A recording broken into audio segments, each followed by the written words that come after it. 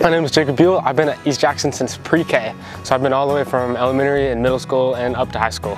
It's been nice. It's been nice knowing people as I've gone up through the years, that I've been friends with the same people, and also getting new friends from different high schools that kind of feed into our high school.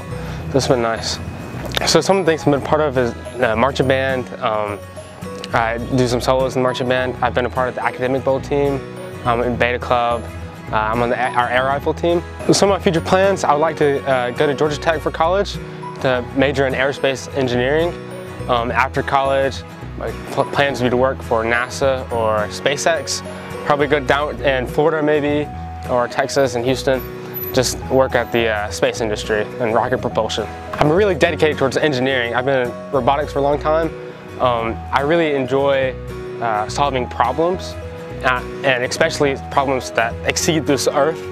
And so I think it's really cool figuring out the solutions that are going to take humans off of this Earth onto other planets, like the propulsion from the rockets. And so I think that's really cool, and I'd like to contribute to that.